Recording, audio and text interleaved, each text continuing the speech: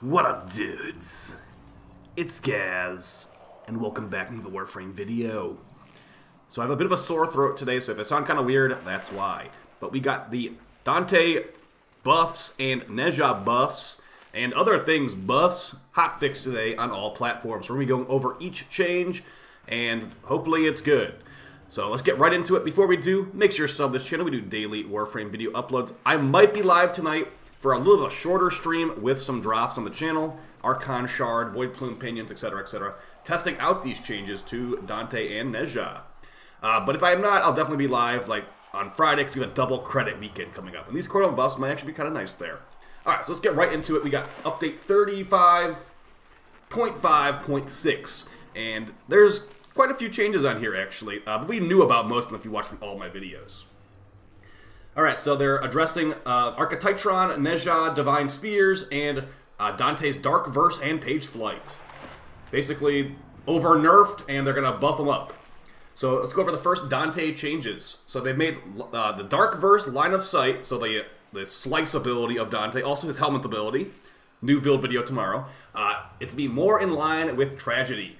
I didn't even think this had line of sight, but apparently it did. And I've tested it out. It does seem to be pretty reliably hitting enemies now, and it does go through walls a lot of the time too. So I think that's intended. Hopefully it is intended because that's a big part of the build I'm using tomorrow. Yeah, Dark Verse line of sight been fixed. Now here's an actual number buff here for like as far as damage. Return the status damage increase applied to enemies hit by the paradigm, so like basically the birds.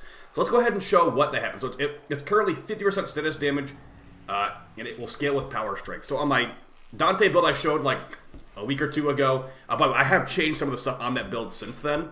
I've changed the Archon shards to be 3 casting speeds, so no more power strength shards on Dante.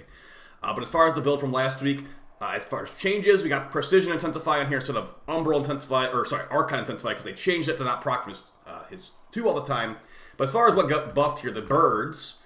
So the birds now have a 50% status damage increase, and with this build, 172% status damage increase. So if you're using like basically if you're using the Occucore from the previous video, that's gonna be really good. We got a Xylock right now. Let's see if it gets any slash procs.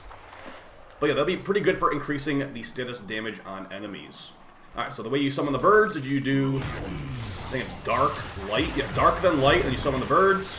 So now they're attacking these enemies. These enemies are more vulnerable to status. Okay, so a pretty decent slash proc from 1 bullet. I'd say that's pretty good. Pretty good. Now, of course, you can use, like, you can hit them with the birds, then use, like, Dark Verse to make them take more status damage from that slash proc. That's going to be pretty nasty, so. Yeah, it looks like Dante is still good. I don't think they ruined him at any point here. Well, I actually didn't get to play him when they added the first line of sight things. Yeah, the birds are massively buffed, so that's really good. Like, honestly, Dante is going to be a status debuffer king. He already kind of was, but now he definitely is. And just alone, with abilities alone. Like, you could already kill level 10,000 Thrax with his abilities. Now it's be easier than ever. But that's just Dark Verses right there, killing level 225 Exo-Gokstad Steel Pack. So, yeah. Alright, so that's really good. Honestly, that's an underrated buff right there, because those birds are really powerful. They also make the enemies more vulnerable to status chance as well, so lots and lots of procs on them. So great buff there. It was an undocumented, unintended element of page flight that was released, and they decided to remove it, but they broke their promise of not nerfing his damage when they did that, so they're returning it. So yeah, big buff to Dante. Hooray! Dante's really good. Tragedy. Because of the return of page flight status damage increase, we have added a 1 billion damage cap to Tragedy, purely as a preventative measure against some error codes. Okay, so that's understandable. You can only do 1 billion damage with Tragedy now. Just letting you know, no enemy in this game can survive 1 billion damage anyway, so it's okay. It's totally fine. So that's great. That's just to make sure your game doesn't crash. You do like, 300 billion damage because you slash proc them so much. So that's the thing. The only major buff here is really the page flight buff. This is just a line of sight change. This is just a, don't glitch the game out change. Let's move on to Overguard interactions with Vex Armor, Rage, Hunter Adrenaline. So my fears were correct, actually. Kullervo is not getting any of this. Neither is Rhino. I forgot Rhino even got Overguard now, but yeah. Rhino and Kullervo not going to be affected by this, technically. Alright. We've changed how Overguard interacts with the effects that benefit from receiving damage on Warframes to make it a more co-op friendly experience. Specifically, Vex Armor from Chroma, Rage Hunter Adrenaline mods for your frame. The conversion regarding Dante's abilities with Overguard became a driving factor to look at these interactions to find ways they can make them more beneficial to co-op play. Just to make the missions more harmonious, basically. Okay, so for Chroma, previously Overguard would prevent Chroma from benefiting from his Vex Armor, since it blocked damage on health and shields. If you didn't know this, Chroma gets his damage buff from basically taking damage. Like, if enemies damage him, they are going to be, you know, buffing Chroma up. So this just changed today. So it's actually on the UI right here, too. So, oh, it scales with power strength. Great. Armor boost per melee kill, 60%. Damage boost per range kill, 60%. My maximum damage buff is over 1,000%, so, you know, that's really good. Let's just go ahead and take a quick look at how that's going to work here in the sim. I mean, these guys are going to be... This is a Profit Taker build, so it's not really meant for these guys. Let's put them, like, level 1. Level 1. And we'll just blast them away. So I'm going to cast my Vex Armor. And I'm going to just blast them with the Ogress. Look at the top right corner. So I got 600%. I got 700%. I'm max Chroma buff from just a couple of Ogress shots. Oh man, what a big buff that is. What the heck? That is so much easier, dude. Wow, I'm actually start playing Chroma some more. Very nice buff. I was not expecting this to be as big of a deal to me. Wow, very cool. Okay, so we have our 1,400% armor buff and our 1,000% damage buff just from a couple kills. That is and the fact that it scales with strength, I don't think is in the patch notes. That's a really big deal. Yeah, by the way, new Profit Taker Ogress Chroma guide coming out like this week, because there's a double credit weekend coming up. And it might, if the stars align, it might be a quadra credit weekend, so we'll have to see about that. Okay, great stuff there. So melee damage. So they don't say here it scales with strength, but it does scale with strength. I usually mod Chroma for a lot of strength, so this is really good. Additionally, the perk of self-sufficiency, where players have far more control over their buffs instead of having to rely on unpredictable of damage. Dude, this is a huge Chroma buff. I didn't realize how big of a buff this would be. Awesome. Yeah, that's really nice. Okay, Rage Hunter Adrenaline. So this is the one that I thought would affect Kalervo, but does not affect Kalervo. They specifically said it does not affect Kalervo or Rhino right here. But there's a frost buff in here, so it's okay. Previously, Overguard granted by allies could prevent you getting energy from these mods, Rage Hunter Adrenaline. Now Rage Hunter Adrenaline will convert damage on Overguard by allies to energy while shields are inactive. So basically, while shields are inactive, so if you are like on Nidus or Inaros, it's basically just for Nidus and Inaros right here. More specifically, they will trigger when the last source of Overguard originates from an ally, including spawn allies such as Spectres. This allows shieldless warframes like Inaros and Nidus to regenerate energy via these mods that would be previously blocked by Overguard from allies. So this is a situation where this buff will even affect you. You have someone on your team that gave you Overguard and you are Nidus or Inaros. That is the only situation you will actually see this in. Or if you ever get like another frame that has no shields. So here's the exact details. Rage will give you 40% of the damage dealt to Overguard from allies when an ally grants Overguard to you to energy. So while shields are inactive, and same thing with Hunter Adrenaline, same exact thing. Just Hunter Adrenaline is stronger as far as the damage number it gives, or the energy number it gives you. Note: warframes that grant themselves Overguard, like Kalervo and Rhino, will not be able to trigger Rage Hunter Adrenaline from their own Overguard. Only Overguard granted by allies is eligible for this. So keep Nourish on Kalervo, basically. The same is going for the Necromech Rage and Kinetic Diversion for Arcwing. So if you have Overguard in your mech or your Arcwing for some reason, there you go. And we got a Frost buff right here. Frost Icy Avalanche Augment will now grant Overguard to non-player allies. So like Sentinels, Companions, and Spectres. So that's nice. It didn't do that before. So now on Frost, you will give your cat Overguard. It didn't do that before. Dante did do that, by the way. Dante does give Overguard to Companions. Now Frost will also do that. So nice little Frost buff snuck in there. Line of sight improvements. So we got every ability they've so far. They're changing the line of sight on to be better, and in their words, better. And we've also got something that will be happening in the future too. So they've made it where the line of sight is now going to be. Let's explain it right here. The first type of check sees if any part of the enemy is on the screen. So any part of the enemy, big or small, is considered visible or eligible to pass the line of sight check. The second type of check is if enemies are not on the screen, we check for the line of sight of the enemy's head, torso, and feet instead of only their body, which will increase reliability there as well. For abilities that hit in a full circle around you, we check both checks are used. Once to evaluate enemies that you can see, and then a second sweep to check targets to the sides that aren't visible. Okay, so here's the abilities they have changed in this update. I'm not going to go and show you every single one in the sim, but I'm going to read them off to you at least. Excalibur's Radial Blind has a rendered check. Excalibur's Umbra's Radial Howl has the same kind of rendered check. Dante's Dark Verse, rendered check. So, yeah, I do have a new video involving Dante's Dark Verse tomorrow, and I have already tested it a little bit. It feels pretty good still. I think it did get a little bit, like, the LOS feels a little bit weird, but maybe it's just I'm not used to it yet, because it was different yesterday. But yeah, they did change Dante's Dark Verse LOS. We already read about that. Helmet's Sickening Pulse, the helmet ability that, like, gives extra heat procs wherever it does. Rendered check. Hildren's Pillage has some changed LOS, so hopefully that's going to be more reliable, hitting every enemy in the area. Mag's Pull, used in, like, endo farming and stuff. With Greedy Pull, rendered check. Maybe, does that LOS check apply to endo as well? Hopefully. Nova's Null Star. Unfortunately, that's probably not going to be getting used much anymore after tomorrow's video, but yeah, rendered check on Nova's Null Star. And Hildren's Aegis Storm, the ulti of Hildren. Now we got Raycast from the floor where Hildren is hovering. Okay, so if you actually use Hildren's 4, there you go.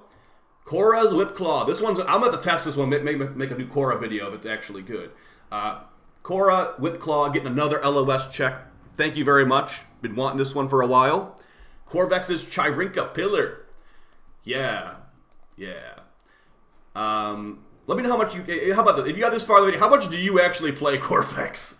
I feel like Corvex has got to be one of the least popular frames. I've already forgotten about Corvex at this point. And, you know, yeah, he exists, but we've already moved on to, like, Dante, so Corvex is, like, in the dust. And honestly, the Goth is more memorable than Corvex to me. Okay, the changes are also tangible fixes to FOV, preventing LOS checks for, like, all those abilities. So there's more planned in the future, though. More LOS check improvements in the future for Ember's Fire Blast, Gyre's Rotor Swell, I think that's the ulti of Gyre, Vauban's Tesla Bank Augment, Tesla Nervos, okay, and then Zephyr's Tail Bomb, or Tailwind Dive Bomb. So these have not been changed, but they are in the tube to be changed soon, okay? If you remember any of them that are not good, you can report more of them to the hotfix up. You can basically report them as a bug, I'm assuming. As written above, we are not done improving LOS. New reports related to LOS will be investigated for future hotfixes and updates. Okay, cool. Now here's a buff right here. Nezha's Divine Spears.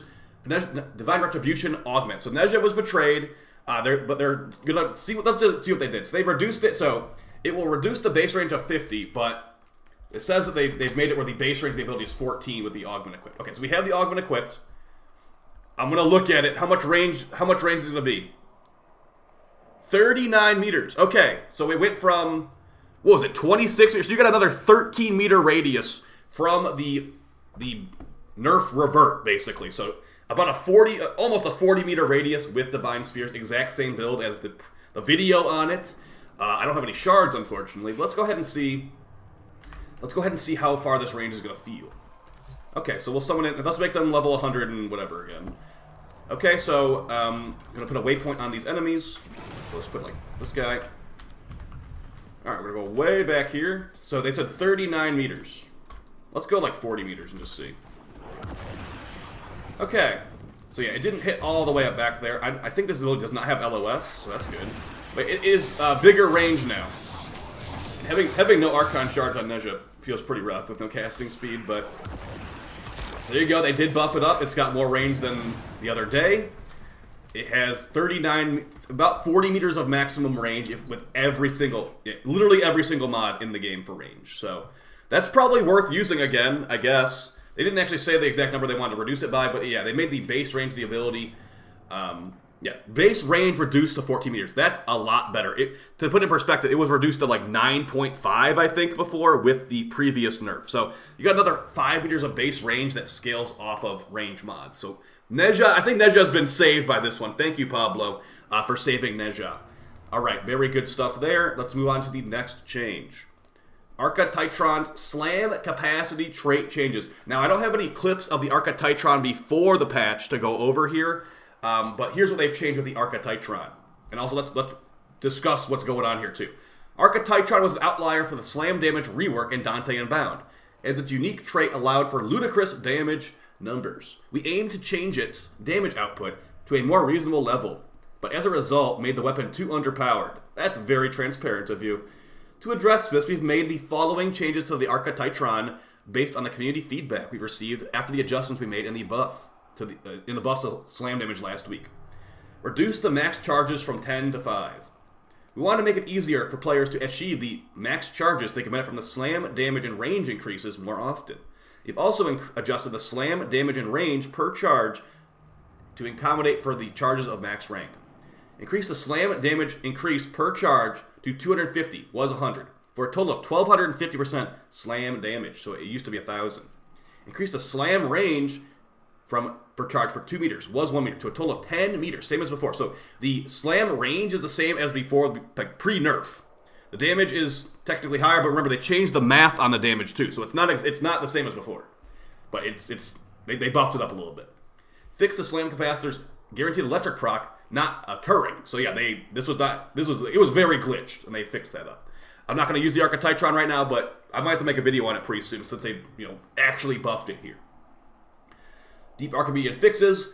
Okay, they've done some fixes here. So they did fix trading, not being able to trade mods properly. That's been fixed. Fixed Warframe ability with cycled missing stats for their stuff on the arsenal screen. So this was very annoying. I realized it last night. You could not see your Wismote's fire rate buff in the arsenal screen, no matter what you did. So that has been fixed. I hope. Let's go see. So, okay, so all the Wismotes are back here. Good. Ivara's stuff was there, but yeah, some of these were not here, and Wismotes are back, so that's good. Even though Dante is replacing Wisp for a lot of people. So it looks like lots of good general fixes here. Yeah, overall, guys, I think they fixed up Nezha enough that's worth using again. Arca Titron, I'll have to test it out myself to see if I'm liking it or not. Dante got a big buff on the damage department. Chroma got a big buff too. And for people that play Nidus and Anaros with Hunter Adrenaline with a Dante in their squad, your specific thing has been fixed. So yeah, really good stuff here.